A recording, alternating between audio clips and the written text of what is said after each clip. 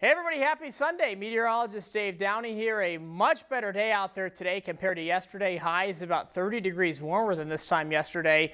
So welcome to spring. It's sticking around all week with highs in the 50s and the 60s. A couple different systems that we're going to watch. One Thursday night into Friday and another one next week. How long will we stay so warm? Put the golf course picture down there because it's a good week to get out and hit the links this week. 50s tomorrow, a pretty much identical day tomorrow to what we saw today, except we will see more cloud coverage out there.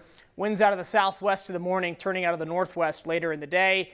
Tuesday, pretty much identical as well. Futurecast for tonight, clouds will start building after midnight. We're only going to get down into the mid-30s here, 6:30 a.m., 36 in Des Moines, so that's only 10 degrees off the average high. Upper 50s tomorrow afternoon, again, more clouds. Chance of rain in eastern Iowa Monday night into Tuesday. We should stay dry, maybe a sprinkle in Des Moines, nothing too crazy.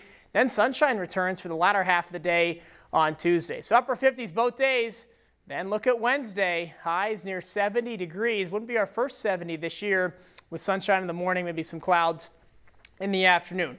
Then the focus shifts to Thursday. I'm going to step out of the screen here because there is a lot of difference between these two models. These are kind of the two main models we use between, give or take, the 4 to 10 day range. Suffice to say, this is a little bit overdone on the American model here. You see a very heavy band of snowfall west of I-35. The thing is, the model has us above freezing, so any winter precipitation that falls is basically going to melt on contact, would have really a lot of trouble sticking to any surfaces, grassy roads, what have you. European model is further south and weaker with the system.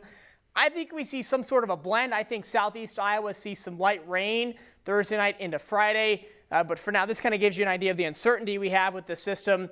This is the extreme outlier here. The European model is kind of the other extreme outlier. So I would count on some light rain Thursday night into Friday. But of course, we'll keep an eye on it for now. This week's weather S, of course, it's Sunday. Let's go over this week. The best day, of course, Wednesday. High of 70 degrees, the coldest, only 31 degrees Monday night. The windiest comes Wednesday as well, with that warm air moving its way in for Wednesday. The warm air is really going to roll on for the next week to 10 days. This is the 6 to 10 day temperature outlook. We have been in this kind of above average range for the past few days, and that continues on our Hope Plumbing Heating 10-day forecast. Lots of 50s, 60s, and yep, there's one 70-degree reading in there. 20% chance for now, Thursday night into Friday.